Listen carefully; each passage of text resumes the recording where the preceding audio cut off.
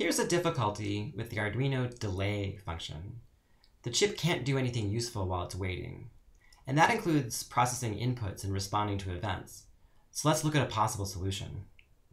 We're going to look at the lecture sample code from the course site down at the responsive delay example within the event loop section. And I have it over here in a Tinkercad sketch, which includes a speaker on pin 5 and a push button switch wired to digital input 3. So let's first just observe what happens with this.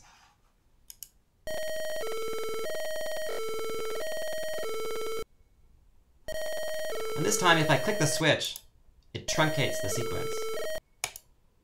It interrupts the siren.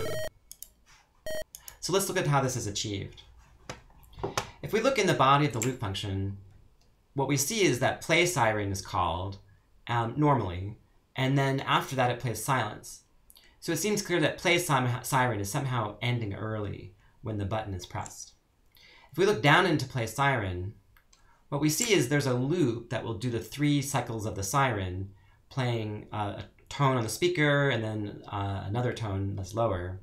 And we have this new function, conDelay, which is defined within this file. And the idea is it's a conditional delay. It'll delay for 300 milliseconds unless something else happens. And if that something else happens, then it will return true. So if the expression with the if is, if conDelay returns true, then apply the return operator. And in this context, a return operator will simply return immediately from play_siren. So let's look inside of conDelay. ConDelay is a function that takes an integer number of milliseconds to wait and returns a Boolean, true or false. So basically what's happening inside here, there's a loop that is running as fast as possible, sampling the millisecond clock. Every time it runs, it reads the clock, sees how many milliseconds have elapsed since the last time it ran, and using that to keep track of elapsed time. And then that's effectively re-implementing delay, but the key is inside of that, there's an expression which also reads the switch. So in this case, we have an active low switch input. There's a pull-up resistor, so when it's pressed, it goes low.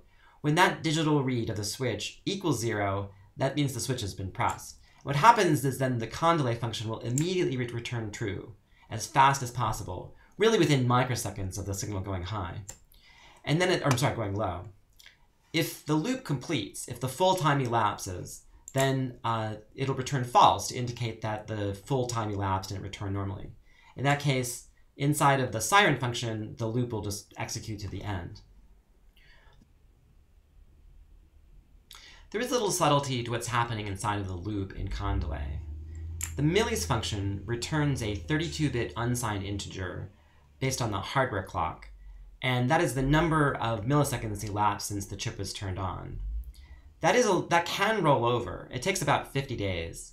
That would be, the maximum value would be on the order of 4 billion, and 4 million seconds divided by 86,400 seconds a day ends up being about 50 days. So it's always worth handling that case correctly in case your Arduino program happens to run for a very long time. What we'll see here is that the interval calculation is keeping track of the previous read and doing a subtraction. And it turns out that in the 32-bit math, that handles the wraparound correctly. Even if the clock overlaps and goes from the maximum value back down to 0, the subtraction will always produce the number of milliseconds that has elapsed since the last time the loop ran. That is used then to compute a descending count of milliseconds. The other thing to note is that this loop can run many, many times without millis changing. The loop is running quite quickly. These operations are very fast, so millis might return the same value many times in a row. The value of interval will just be 0 in every case, and milliseconds simply won't count down. But in every case, the digital read is happening at the maximum possible rate for the lowest possible latency on the switch being pressed. Now this is a very general sort of structure that can be extended. Inside this loop, there could be a lot of other actions that are all polled at very high rate, either to calculate some kind of output value, do some other kind of processing. It can turn your program inside out to include a lot of sort of real-time operations inside some kind of conDelay structure. But this is a way, at least, of thinking more explicitly about the flow of time in your program, taking charge of the delay operation so that you can accomplish something useful while it's running. And that is sort of the very first example of what we might call event loop programming, where the idea is there is some loop inside the program that is simply processing events, And then as things occur, like time passing, then different actions are taken.